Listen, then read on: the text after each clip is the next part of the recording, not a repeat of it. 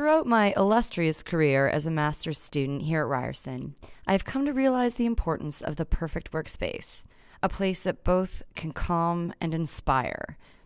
I want a place where I don't feel like I'm the only person on the planet, but I need some amount of relative peace and quiet. So what to do when the sea of library books surrounding you begins to look like a barren desert? Fear not, O Ryerson grad. The huge monstrosity that used to lie in shambles at the corner of Yonge and Gould has turned into a beautiful building with its very own study space dedicated to grad students and grad students only.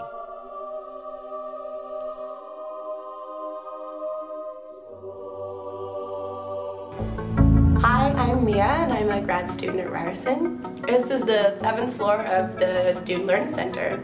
When I first started at Ryerson, this was just a complete demolition ground, and it's amazing to see the spectacular building that has come out of that.